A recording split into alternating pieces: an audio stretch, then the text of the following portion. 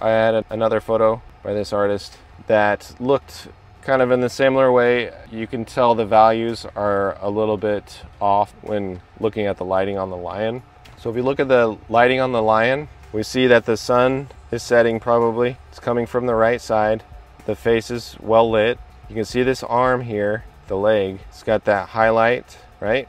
And then all this is starting to go in shadow. So you just got a nice rim light on the leg. Same with here, lit, all in shadow. But when we go around to the edited pieces, we see a lot of different lighting scenarios, especially on these flowers in the background here. Those should be in shadow. Anything behind this lion should be in shadow because that's what we're seeing on the leg. So all this stuff should be in shadow if the lighting's not hitting it. Of course, we could get ambient light hitting it, but it would still be darker, right?